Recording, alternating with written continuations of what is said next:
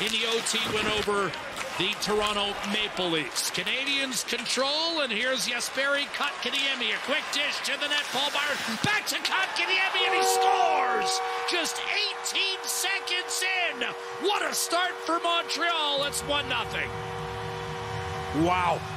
Back from protocol after a week off, 9 days exactly. They weren't allowed to skate. They come in on the 10th day. They play a game. And what a start for the Montreal Canadiens. And for Dave Tippett, he starts the fourth line. He wants to set a tone, get a puck in behind. That's exactly what they do. But then get caught a little bit too deep on this play. And it's a nice play. Kotkaniemi, Byron, and what a pass. He gives them back, wraps it around Ethan Bear, holds on to it to the last second, puts it through his legs. And Kotkaniemi buries it for a 1-0 lead. Might be looking at this, Louis. Kotkaniemi, his 5th of the year, if it holds up. Kevin Pollock, does he have any sort of announcement for us? Edmonton is using a coach's challenge for offside. Now, in our experience, Jesperi Kotkaniemi is usually bang on for this, the Oilers video coach. I'm not saying it's a slam dunk, but I wouldn't be surprised if he's right. There's no question they've taken a look at this, and right here as it crosses the line, boy, 2 players, and Byron was on the left-hand side, and he was right there. It was hard to make out where he was on the play.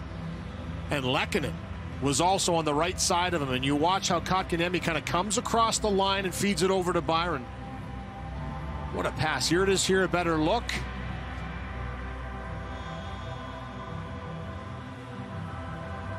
Oh,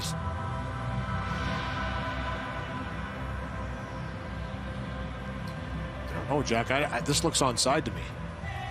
And you essentially have the whole game to come back in this one. Even if you do have the power play, let's say they were to score and make it 2-0, you've got 58 minutes. That is tight. And here's another look at it here, and broken right down, and right there is that puck.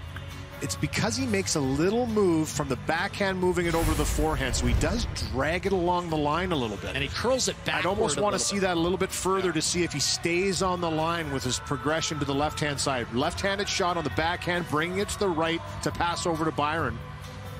Well, you're right. The longer this goes, theoretically, you're thinking, all right, they're adjusting the clock. I think that's what they're trying to break down. They're trying to get a really good look at this to see if it hovered on that line, and Lehkonen was able to break that plane on the right-hand side before it crossed. These always seem to be so close.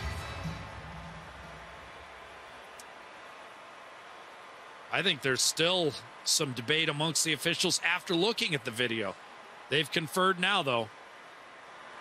After video review, the call on the ice stands. We have a goal. Edmonton is going to be issued a bench minor penalty.